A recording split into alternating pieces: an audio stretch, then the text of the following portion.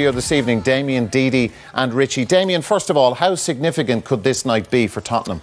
Well, you mentioned in the teaser, Darragh, will a result here help them become an elite side? For me, they are already.